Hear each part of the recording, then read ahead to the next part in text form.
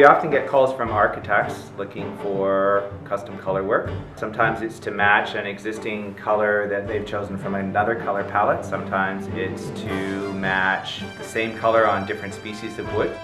Sometimes we have homeowners come in and they'll ask us to match to an older product that they have on the house that they don't know what it was. Or sometimes they'll come in with a paint color which they want us to develop into a stain color.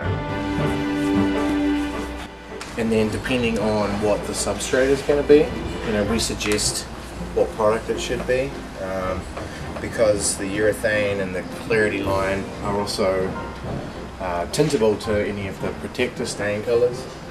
All transparent colors, semi-transparent colors are greatly influenced by the wood color or the wood species behind them.